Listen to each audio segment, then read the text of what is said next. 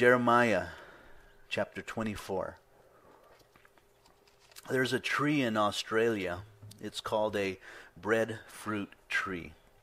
And it produces fruit on its branches at an early stage of its existence. And as it gets older, the fruit then is grown from the center part of the tree. And then when it really gets old, it's growing at the root of the tree. And I thought that was so interesting, because that's kind of like those of us that are older. We should hopefully be more seasoned and available to be a blessing to others, to have fruit for others. It reminds me of the visual that the psalmist gives us in Psalms chapter 1 of the tree planted by the river of water, and its due season it produces its fruit, and of course fruit is for others. And so as believers, we are to be fruitful, aren't we? In all stages of life. It doesn't stop. There's not a point where you have reached and, I can now rest. No, it never stops until we go home to be with the Lord. There's no retirement for the believer. There really isn't. I remember years ago, Pastor Chuck had been talking about retiring, and he was probably about 78 or so, 80 years old. And all the pastors kind of rallied together and said, nowhere in the Scripture does it talk about a pastor retiring. You can't find that anywhere. And so he continued on, and he continued on till the day the Lord took him home. He was definitely a trooper. And there's no retirement for us. We are to be fruitful all the way through. Oh yeah, we have our seasons, just like fruit trees have their seasons, but we are to be fruitful. The Bible doesn't speak of fruit as, the Bible does speak of fruit as the manifest evidence of one that one may expect from life in which the Holy Spirit of God is living and reigning in that individual's life. And so if the Holy Spirit is dwelling in you, then there will be fruit from you, because God produces fruit. And as we come to today's message, which I've themed Be Fruitful, Jeremiah 24, we're going to talk about two types of fruit that God has given to Jeremiah as a vision, or possibly a great example to the two parts of Jerusalem and the children of Israel. And we'll get into that in a second. But let me just give you a little bit more background so we understand this. Understand that Jeremiah is not a chronological study. You can't read chapter 1 and just kind of flows through. It's really a group of messages to different kings in different periods of times. And so they've broken it up into sections. In chapters 1 and 10, we have Jeremiah's mission. So God speaks about his mission, what's his plan for his life, Jeremiah's life, his call to be a prophet, a call to send a message to the children of Israel, and so forth. And then 11 through 20, he talks about the covenant that God had given to Israel and how they broke it, the idolatry, the sin, getting into the other nations' worship and forms of idolatry and so forth. And then verses 21 through 29, which we are in, it's talking about the judgment of God coming, and it's very near. And of course, that's into the captivity of Babylon. And 30 through 39, then it changes from that point on, and we start seeing the new covenant, the promises of God. I can't wait to get to that section, because I always love to read about God's promises, God's faithfulness, God's love for us. And then 40 through 51, Jerusalem has definitely fallen. And then in 52, it kind of gives us a historical overview of the book. Now, Jeremiah himself was born in 648 BC. He grew up as a contemporary of Manasseh's grandson, Josiah. Josiah was that king who became king at the age of 8. And he began to purify the land. And so that was the time that Jeremiah grew up, living only about 2 miles from Jerusalem and coming from a priestly family. He had been intimately acquainted with the situation there in Judah. He knew what was going on. He grew up in it. And so he was probably the right guy to call to ministry, to preach a message of judgment on them. He was called at the age of 20. The age of 20, which I find interesting.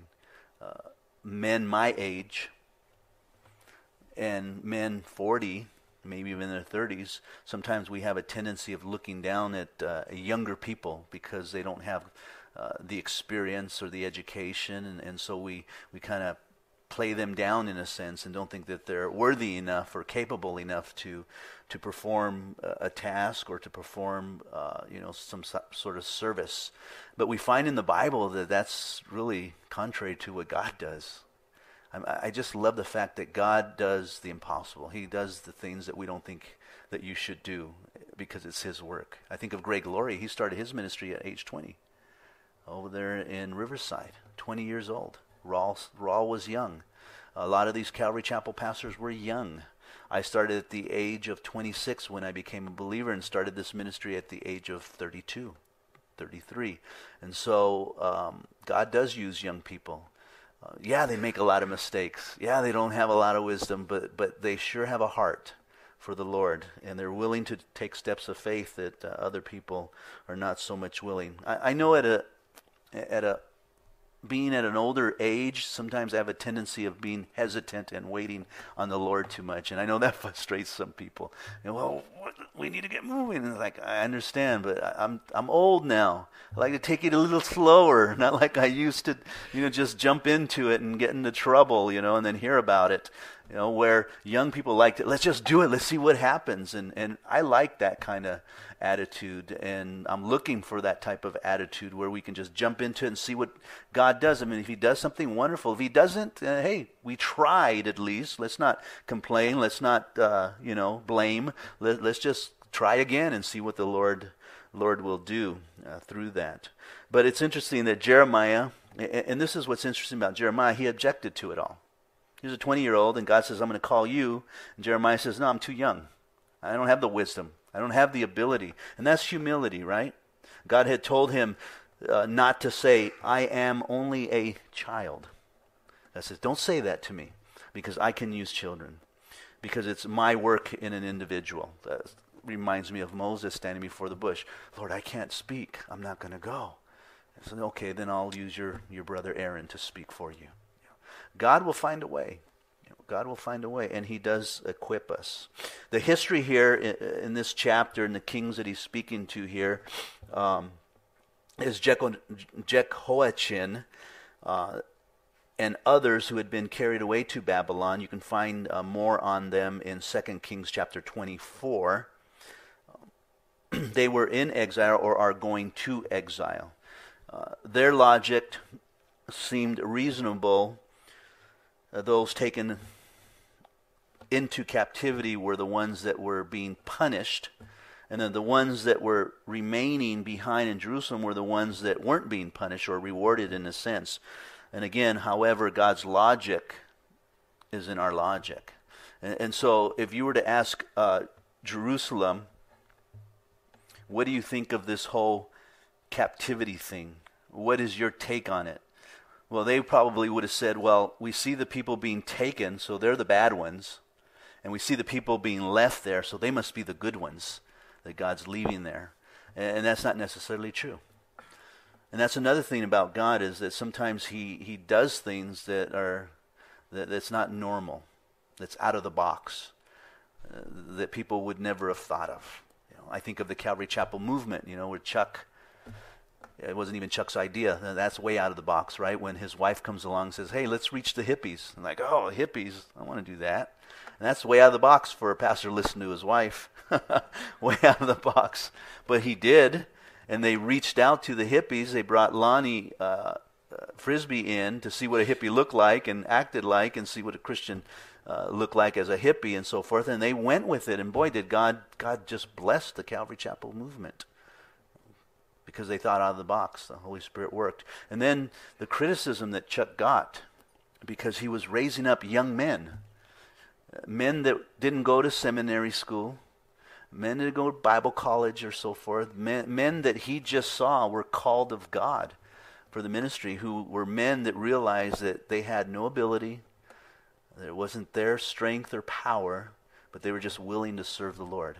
They were willing to do anything for the Lord. And so you'll hear these guys like John Corson and Raul Reese and Mike McIntosh and Greg Laurie and so forth. You'll hear the stories about them starting. You know where they started? Cleaning the toilets, sweeping the halls. Greg Laurie talks about going to Home Depot, well, probably some other hardware store, and buying a doorknob and replacing it. That's how they started. Greg says, Chuck, I want to help. Oh, you do? Here, go buy a doorknob and replace that one over there. You want to help? I mean, that's a shocker for somebody that feels, well, no, I'm called to teach. I don't change doorknobs. Yeah. Really? Then you're not called, because you have to be a servant. You have to be a servant. And you know how you know you're a servant? John Corson really describes this very well. He says, you know when you're a servant? When people treat you like one. That's when you know you're a servant, right? I mean, that's so true. When they start walking all over you, when they start expecting you to do stuff and serve, then you know, boy, I am a servant. And God said, they're the greatest. If you want to be great in the kingdom of God, then be the servant of all. So here what we do is, what we have are two pictures of two baskets of figs. And God gives Jeremiah, whether it's a vision or what, or he literally gives him these baskets, which I don't think he literally gave them to him, but gave them this vision or dream of baskets, two baskets of figs. So one that was very good and one was very rotten. And they were offered up in the temple there. This event here in chapter 24 took place around 597 and 587, and it is the second deportation into the Babylonians' nation. Let's go ahead and read verse 1. The Lord showed me, that is Jeremiah, and there were two baskets of figs set before the temple of the Lord. Now, these baskets were set before the temple of the Lord, and the Lord showed him this, and that's why I believe it's a dream, not necessarily something that's really happening. You don't go and take bad figs and give it to the Lord, which we'll see in a minute here. You always give the best to the Lord, not the worst, not the leftovers, but the first, the tithing, the 10th goes to the Lord because it's His and it's not ours. Otherwise, Malachi says it's thievery. And so that's why I think that this is more of a dream. Figs are interesting because we have analogies of that even in the New Testament. Remember, Jesus in Luke was walking along and he saw a fig tree and it wasn't bearing fruit. You remember that? And so he's like, why isn't this tree bearing fruit? Oh, let's cut it down. And then there was a guy there and he says, well, let's not cut it down. Let's hold on for a second. And I think it might be a reference to this chapter here in Jeremiah, because the guy says, why don't we wait? Why don't we take the soil and let's turn the soil over and let's fertilize it and let's see what happens. And in a sense, that's what's going to happen here. The guy's going to take them into captivity, but he's not just chopping them off. He's not just going to disown them. He's going to give them some time, and then he's going to do a work in them. So there's these baskets of figs there before the Lord. After Nebuchadnezzar, king of Babylon, had carried away captive Jeconiah, the son of Joachim, king of Judah, and the princes, or the leaders, the officers there of Judah, with the craftsmen and smiths. Now, they believe that there was probably around 1,000 craftsmen that were carried away into Babylon. And that makes sense. I mean, you're a great nation. You want to pluck out the guys that are gifted, so that they can help your kingdom. And so you have guys like Daniel and Shadrach and Meshach and Abednego who are a part of this deportation. And they were singled out because they had some wonderful skills from Jerusalem and had brought them to Babylon. Now, Jehoiachin had already been taken into exile along with the officials and craftsmen and artists. And the Lord is showing Jeremiah two baskets of fig that had been placed there in front of the temple. The baskets of figs were used to be as offerings unto the Lord of the first fruits in the temple. And so whenever you had a crop, then you would harvest that crop, and the first 10th of that crop you would set aside unto the Lord. You can go into the book of Ruth, and you can see that with Boaz and Naomi. And not only do you provide for the Lord, but you also provide for the poor. So the first 10th goes unto the Lord, and then you harvest your fields, and then whatever's left over, the gleaning, you just leave it alone because that was set aside for the poor. God provided. So God took His, you got yours, and then you also provided for the poor. And the poor came along afterwards, and they picked up the leftovers, and that's how the Lord fed them. What a great welfare system. That's perfect how that works.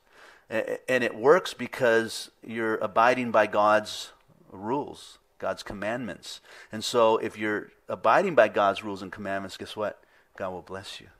It's when you don't follow God's rules and commandments that God can't work his full work in you, because you're not being obedient to what he's already told us to do. And that's what's so neat about God. We have to understand that when we stay within the line of what God has drawn, then God will bless us within that lines. Now, it doesn't mean that he doesn't have grace for us, because grace is always there. Even for the most wicked person that lives on the earth, there's grace there. He's alive. He's breathing. I mean, that is definitely grace, because God could just wipe him out. So there's always grace there for us when we fail, when we don't measure up. But do you want to be used of God? Do you want to fully surrender to the Lord? Do you really want God to do a great work in you and through you? And not to glorify yourself, but to glorify him. Because that's why we were created, to glorify him. That everything that we do would speak of him and not of us, but of him. And when we understand that, then God begins to work in us and blesses us, because we keep within those boundaries. Verse 2. One basket had very good figs, like the figs that are first ripe, and the other basket had very bad figs, which could not be eaten. They were so bad. And so rotten figs and good figs. Then the Lord said to me, "What do you see, Jeremiah?" Jeremiah is in one of those positions that we oftentimes find ourselves in. When your boss or the pastor or someone above you says, "So what do you think?" And you're going, "Oh, okay, so what does he want to hear? Does he want to really hear what I think, or does he want me to make something up that makes him feel good, And so Jeremiah says, "What do I see? Figs? I see figs. I see good figs and I see bad figs. That's what I see. Don't ask me any more than that, because I don't know what there is besides that." And so he was just being very front and probably a little shaking in the knees, I don't want to say the wrong thing here, Lord. I want to presume something here that you're trying to say. All I see is figs. Some are bad and some are good, which cannot be eaten because they're so bad. Now, what is the meaning of these figs? Verse 4, again the word of the Lord came to me, saying, "Thus says the Lord God of Israel, like these good figs, so will I acknowledge those who are carried away captive from Judah." So the good figs are representing those that were being carried away into Judah. Those are the good figs, whom I have sent out of this place for their own good into the land of the Chaldeans.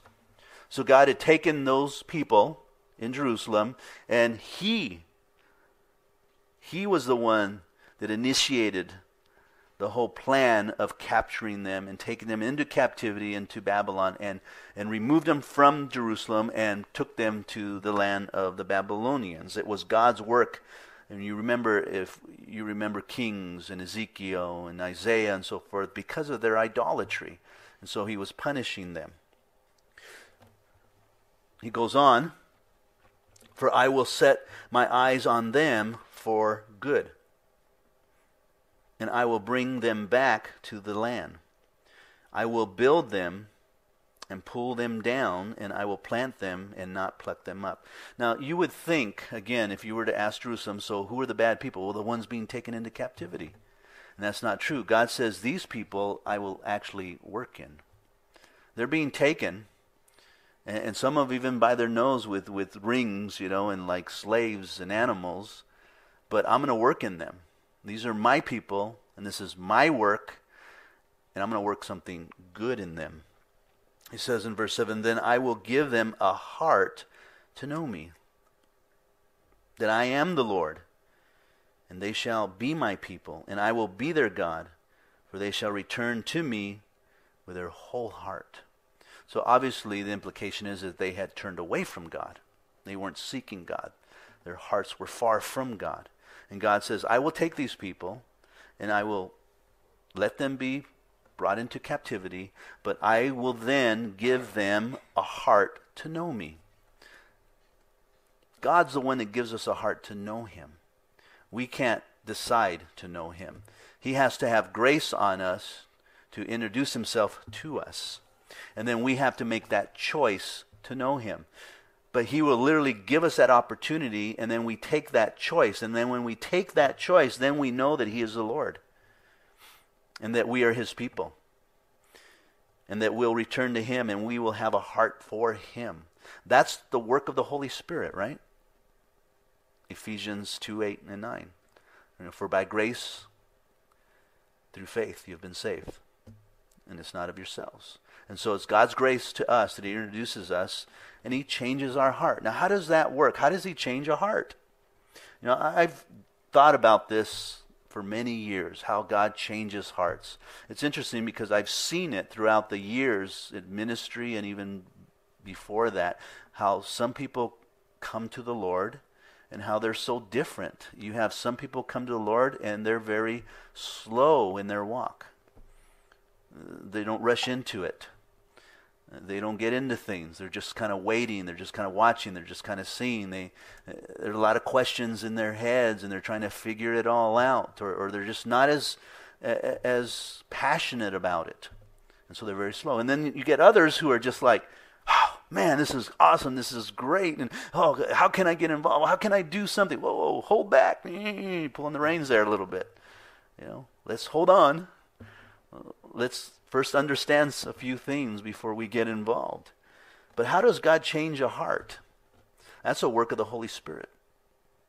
I think that the first step of a heart being changed is when a heart realizes that it's sinful, that it's evil. When it realizes its depravity, that it really is no good, that there is nothing good in us. Now I understand that's foreign to some of us. Whenever I say that, someone says, well, don't get down on yourself so much. You always say you're no good. Well, we are no good. It's what the Bible says. None are righteous. No, not one. And you compare yourselves to one another. There might be some that are a little better than others, but compare ourselves to God. There are none righteous. No, not one. But it doesn't mean we can't do good. Because God works in us and through us, and he produces good things, good fruit in our lives. But we have to realize that we don't deserve anything. And again, it's not coming from a low self-esteem perspective. We don't deserve anything. We don't deserve to be in church. We don't deserve to know God. We don't deserve our relationships. We don't deserve to be breathing. But yet God has been gracious enough to allow us to breathe, to know people, to create relationships and all of that. It's his grace. And we need to see that from that lens. And when we understand that, then we begin to appreciate who God is. We appreciate all that he gives us. And when we appreciate leads to what? To helping, serving, giving, and so forth, because you're appreciative of that individual. Someone does something good for you, what's the first thing you're thinking? Well, I want to do something good to them too.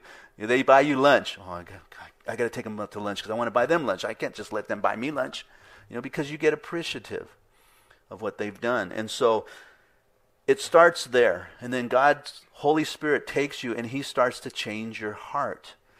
Again, born again, that new heart. In fact, when you look at the verse 6 there, it says build or tear down, plant, uproot. The word comes very close to what 2 Corinthians 5:17 uses as new creation. That tearing down, that building down, that uprooting, what is that doing? It's creating something new. And so God does that with our hearts. He tears it down. That's why it's so painful. As a child, it's painful to grow. At that certain age, what is it, around 8, 9 actually all the way to 16 for some people. Your bones are like stretching and pulling, and I can remember, and I only remember Modesto, I don't know why, maybe the other ones didn't have a problem with it, but Modesto would come home from school and he would just sleep all day long. And we finally realized this because he was growing. He didn't grow much, but I'm sorry, that one just, God set that one up. It wasn't even on my notes. But we just knew his bones were growing, and it was painful. I had to give him aspirin or whatever just to help him through it all and so forth. Growth is painful. Growth is always painful, but it's needed, right? is definitely needed. And so God creating that new creature in us, there's some uprooting, there's some cultivating, there's some tearing down that has to take place. And we need to be willing to allow God to do that. We need to be willing to allow God to do that. Otherwise, we'll never grow. We'll never become those new creatures in Christ Jesus. And we're all there. I understand that we are going through things, relationships, jobs, all of us, whatever it is in your life that you're struggling with, angry about, all of those things, we have to view them from the lens of Christ. He is allowing us to go through those things for a reason. And I think it's one reason is to glorify Him through it. That if we can somehow glorify Him through this, then He would receive the glory. If I'm suffering, Lord, let me suffer with joy in my heart and glorifying You. So that when people look at me, they wonder, what is wrong with that person? Why are they so happy? Why do they have such joy? It must be because they know the Lord. And they understand that those things are temporal. They don't last forever. As my wife would say, in 100 years will it matter? In 100 years will it matter? That's how she says it. No, it won't. But it matters now. Yeah, I know it matters now, doesn't it? It's hard right now. It's difficult right now. And you want to give up. You just don't care anymore. But every day is a new day. Every day is a new start. And if you trust in God, He can create something new. That's our God.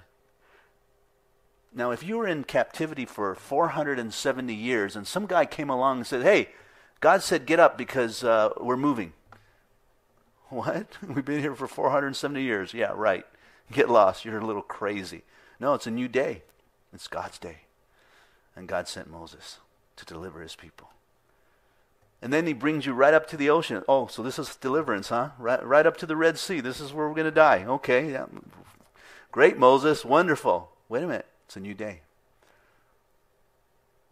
God divides the land, the water, and they walk through it to a new land. That's how God works. It's a new day. I think that's why when He tells us to pray in the Lord's Prayer, it's always our daily bread. Give us our daily bread. Give us our daily needs. It's not, hey, provide for us for a year, and then I'll see you then. No, it's daily. Why? Because God wants you at His knees, at His feet all the time, praying and seeking Him. That's where God wants us, and glorifying Him. So He's creating something new. Ezekiel kind of used something similar like that. In 11:19, he says, then I will give them one heart, and I will put a new spirit within them, and take the stony heart out of their flesh, and give them a heart of flesh. And so God will work in Israel. He will take their hardened hearts, and He will soften them. God will soften them.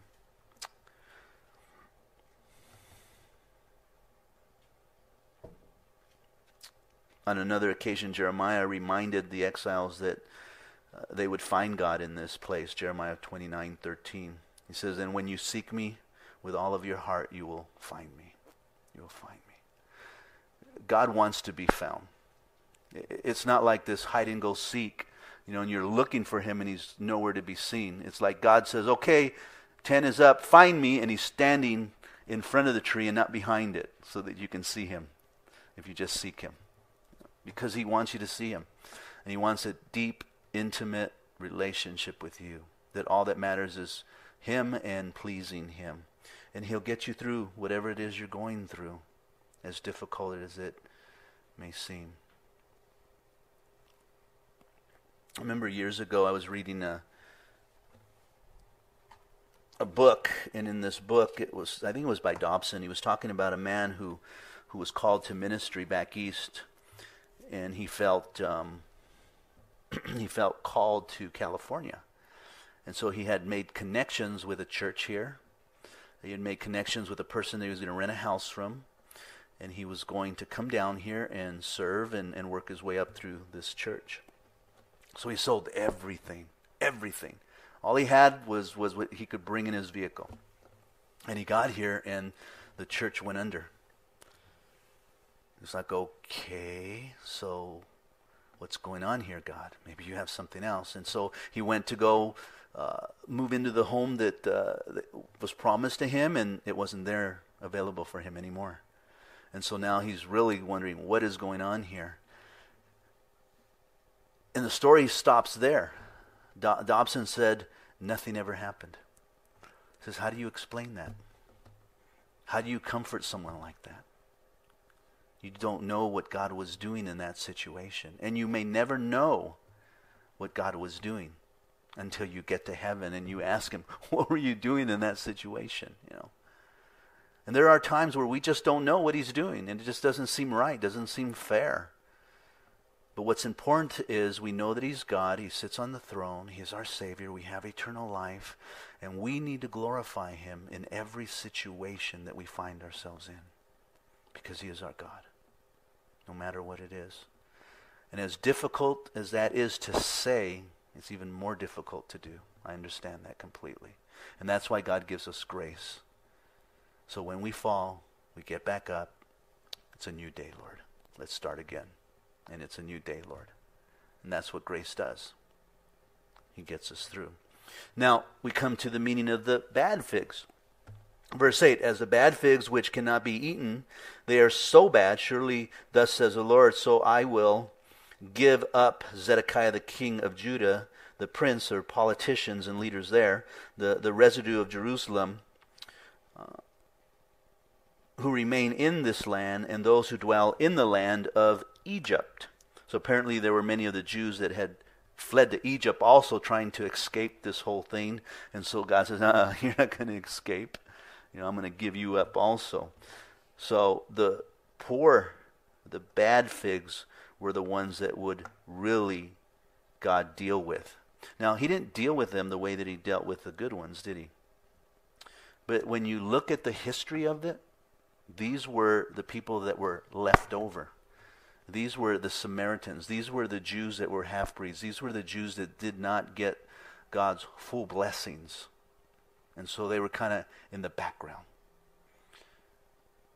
And that's usually what happens. God is gracious, and he allows us to continue on, but we don't get the full blessings of the Lord that he wants to do in our lives. I don't know how many times I've missed that. I've missed that bus because I didn't follow through. I missed it years ago when I was on my way to work. And as I was on my way to work, I came to Belgrave in Wineville, and there was this accident that just happened. So I pulled over, and I see a couple of people coming out, and I heard it very clearly. Go pray for that man. He was on a motorcycle, went head-on with a vehicle, and he was laying on the ground. And he was moaning and screaming. He says, go pray for him. And I started to walk over there, and more people were coming. And I says, no, there's too many people. I'll direct traffic. That's what I'll do. And the Lord says, go pray for him. And I says, no, Lord, I'm too embarrassed is what I was. And so I didn't pray for him. I went to work and explained why I was late. That Sunday, I found out that they put him in an ambulance, and on the way to the hospital, he died. Now, talk about missing God's full blessing. I missed it. I missed it completely. And I remember going up to one of the elders at the time, because I was nobody then, just like now. And I went up to him and says, I need to confess my sin because I missed it. I should have talked to that person. I should have prayed with him. I should have invited him to know Christ, but I didn't do any of that, and I feel so bad. And the person just says, oh, don't worry, God's gracious. And at the time, I didn't understand. I'm like, wow, okay, just off the hook like that, and there's no conviction, no, you should have done the right thing, nothing like that. I'm like, okay.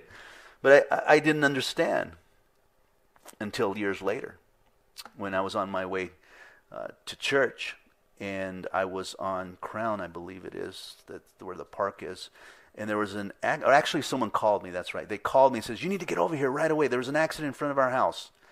Some kids had hit the dumpster, trash dumpster, and they just went flying out of the car. They were all over on the grass and so forth. So I got there.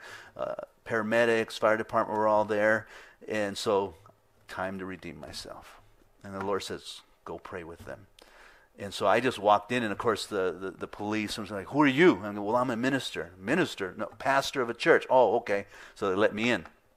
And I went to every kid, and I talked to them. I prayed with them. I asked them if they knew Jesus. And a couple of them were crying when I mentioned Jesus and how much he loved them and so forth. So God is gracious. It's a new day. He gives us another opportunity.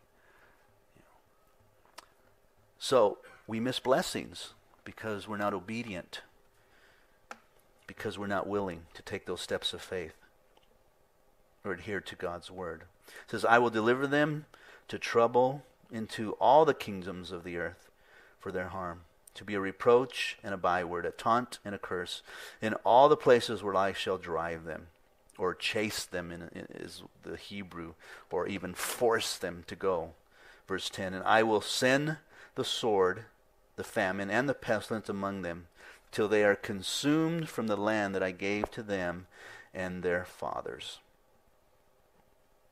So this was to really frighten them, as Jeremiah is speaking to them about this fruit of figs, the good and the bad, and that they would be a byword, and they would be dispersed and not known.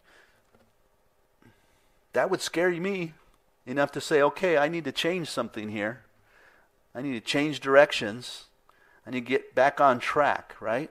I need to be fruitful and not unfruitful.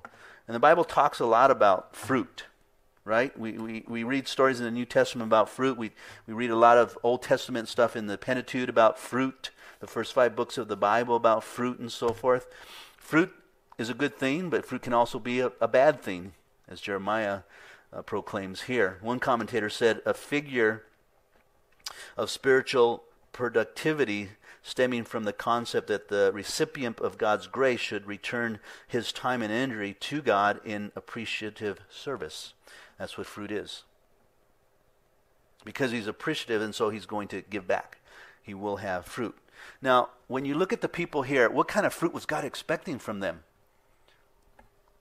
Remember when the disciples asked Jesus what work should they do in order to enter the kingdom of God? And Jesus said, this is the work you do. Believe in me. Believe in me. That was it. He didn't say you need to go to church. Didn't give them some commandment. He just said, believe in me. That's a fruit. That's probably the biggest fruit of all, is that you believe in him. Now, what does that mean, believe in him? Because that implies a lot. And that's a lot bigger than just believe in him. Don't misunderstand that. Believe in him. Trust in him. No matter what's going on in your life, believe and trust in him. He's God. He's more than capable. He's big enough. He will take care of you. Believe in him for your daily bread. Trust in him for the little things. Every day. Hold on to him. Cling to him. Acknowledge him. Seek him. I mean, it's all of that together. It's all the fruit that is produced in the various situations that we all experience in life. Whatever that is. What do you do when you're without a job? I'm blessed to see people who don't have jobs come here and start serving while they're not working. I think John was without a job for quite a while, and he was here all the time. He'd come here on Wednesdays, he'd be here on Fridays, and he'd help me out because he's not working. And so he said, well, I might as well do something for the Lord. You know, Fred's doing that right now too. You know, so they see the opportunity that God has given them. And that's not to say that they shouldn't find a job. You know, and when they get a job, John was gone. You know, and he was working. And that's wonderful. But he was being fruitful while he wasn't working and glorifying the Lord while he wasn't working. Instead of sitting down in front of the TV playing video games and watching TV all day long, you know. He was getting plugged in. Because church is about getting plugged in and serving. You know, and we need to understand that.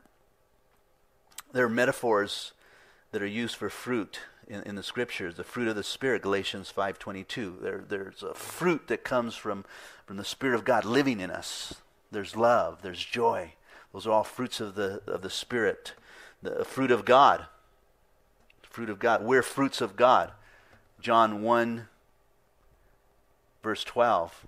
He gave us the right to become children of God. We're his fruit, his offspring in a sense. There's fruit in death, believe it or not. That's the best fruit of all when we see our Maker face to face. Wonderful. Jesus was the first fruits to resurrect. We're the seconds, or thirds, or hundreds of thousands of death. Fruit of the lips. There's fruit that actually comes from our speaking. We were just talking about that earlier. Just saying a kind word. Lucia just said a kind word, and it like changes everyone's attitude in a workplace. You ever go to the DMV? And the people behind the counter are just, try saying one kind word and see how they change. There's fruit in the way that we speak. Fruit unto holiness, Romans 6:22. Fruit of the wicked. Wicked have fruit. It's wicked fruit. There's fruit of self-centeredness.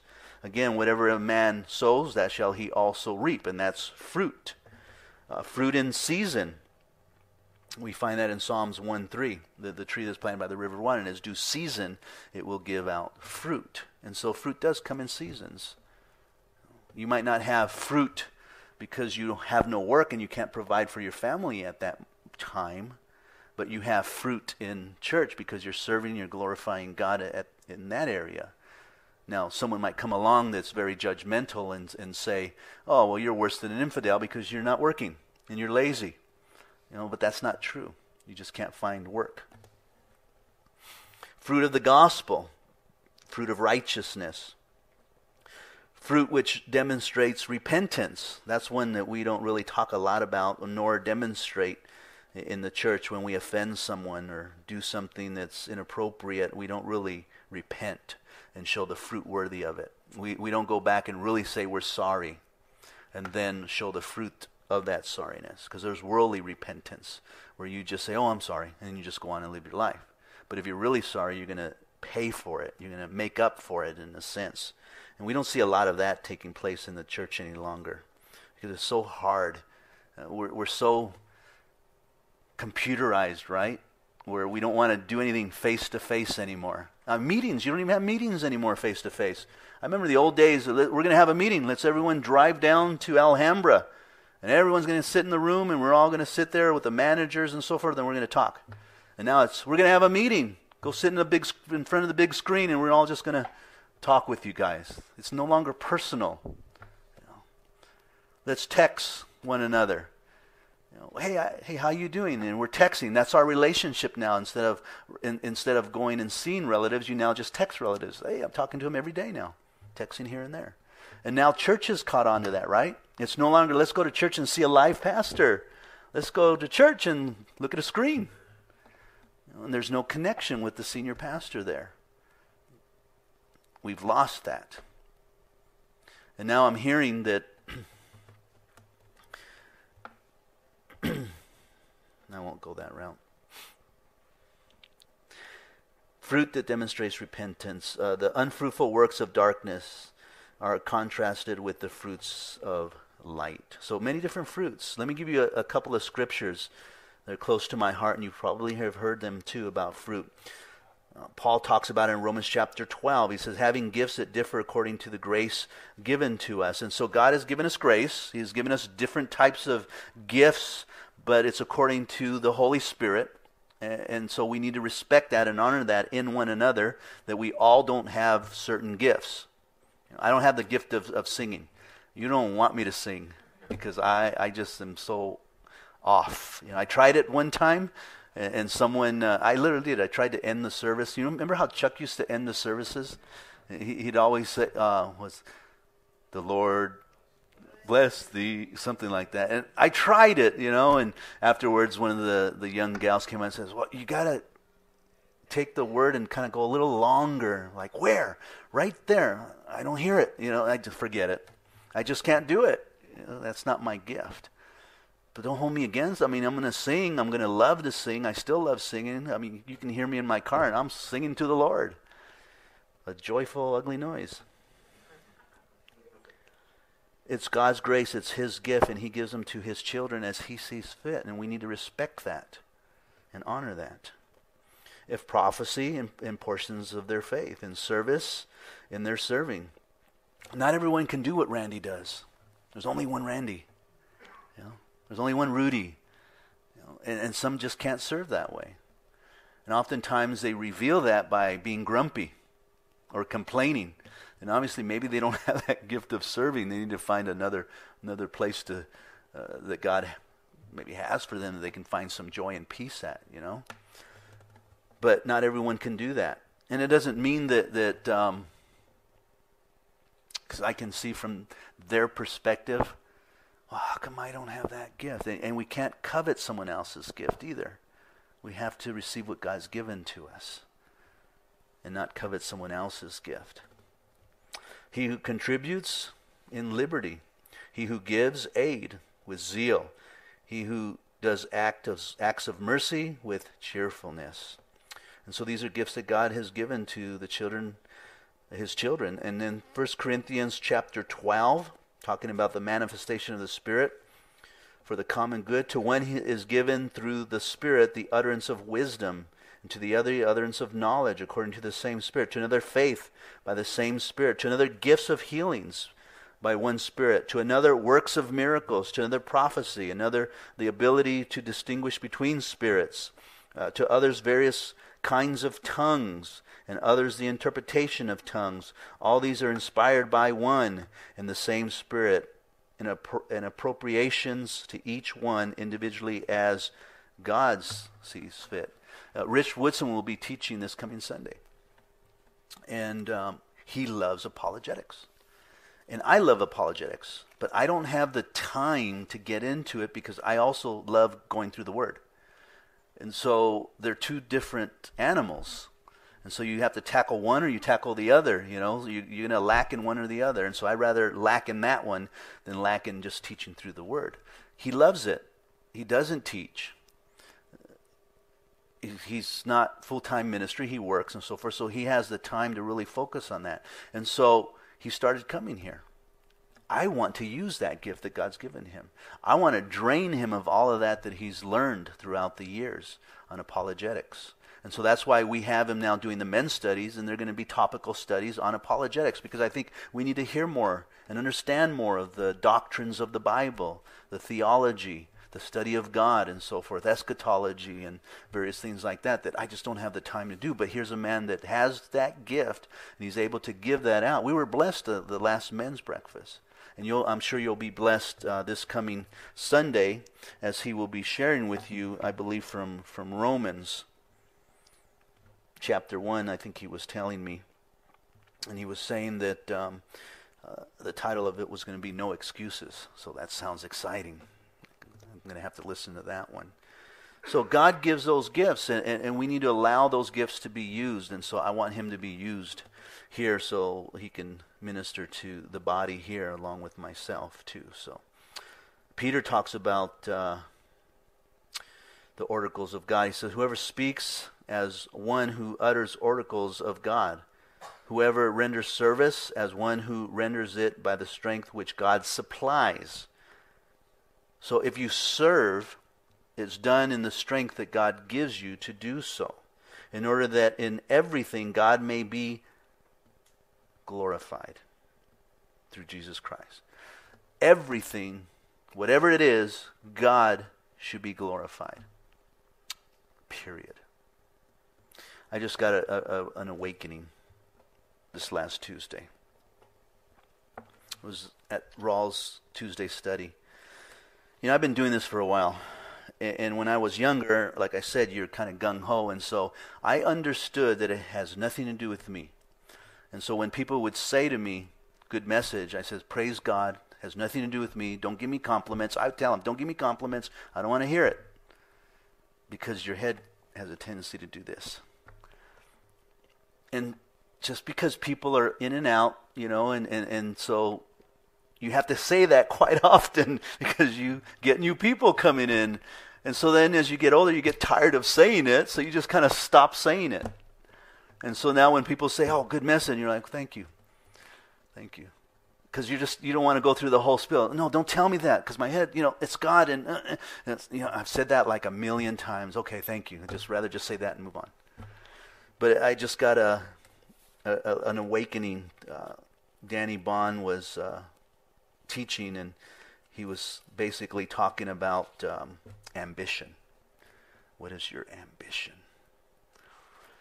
And he said, as a pastor, people will come up to you and they'll say, good message, wonderful message. And we are to respond, no, it was God's message, and it was him be the glory for what was said, if anything good was said. And so we give him the glory.